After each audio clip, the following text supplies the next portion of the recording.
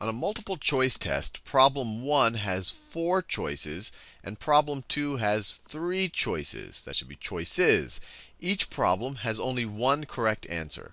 What is the probability of randomly guessing the correct answer on both problems?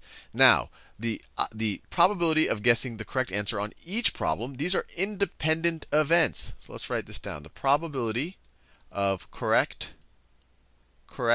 on problem number one is independent. Or let me write it this way: probability of correct on number 1 and probability of correct on number 2, on problem 2, are independent. Which means that the outcome of one of the events, of guessing on the first problem, isn't going to affect the probability of guessing correctly on the second problem. Independent events. So the probability of guessing on both of them, so that means that the probability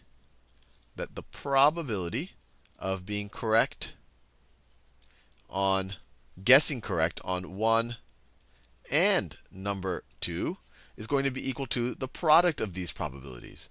And we're going to see why that is visually in a second. But it's going to be the probability of correct on number 1 times the probability of being correct on number 2.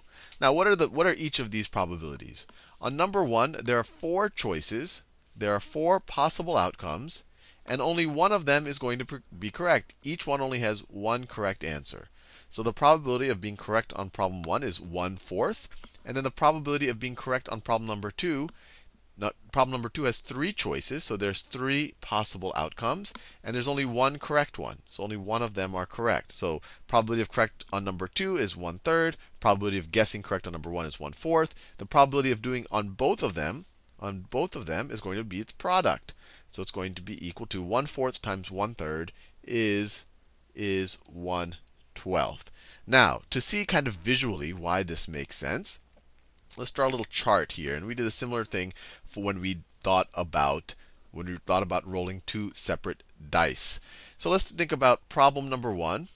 Problem number 1 has 4 choices, only one of which is correct.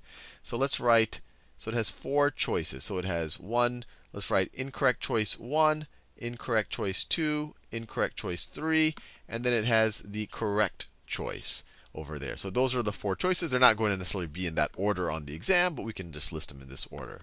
Now, problem number 2. Problem number 2 has 3 choices, only one of which is correct. So problem number 2 has incorrect choice 1, incorrect choice 2, and then let's say the third choice is correct. It's not necessarily in that order, but we know it has 2 incorrect and 1 correct choices. Now, what are all of the different possible outcomes? We can draw a little bit of a grid here. All of these possible outcomes. Let's draw all of the outcomes. Each of these cells or each of these boxes in a grid are a possible outcome. You're just guessing. You're randomly choosing one of these 4. You're randomly choosing one of these 4. So you might get incorrect choice 1 and incorrect choice 1 in incorrect choice in problem number 1 and then incorrect choice in problem number 2. That would be that cell right there. Maybe you get problem number 1 correct, but you get incorrect choice number 2 in problem number 2. So these would represent all of the possible outcomes when you guess on each problem. And which of these outcomes represent getting correct on both? Well, getting correct on both is only this one: correct on choice 1 and correct on problem number 2. And so that's one of the possible outcomes. And how many total outcomes are there? There's 1, 2, 3, 4, 5, 6, 7, 8, 9, 10, 11, 12. Out of 12 possible outcomes. Or, since these are independent events, you can multiply. You see that there are 12 outcomes because there's 12 possible outcomes. So there's 4 possible outcomes for problem number 1 times the 3 possible outcomes for problem number 2. And that's also where you get a 12.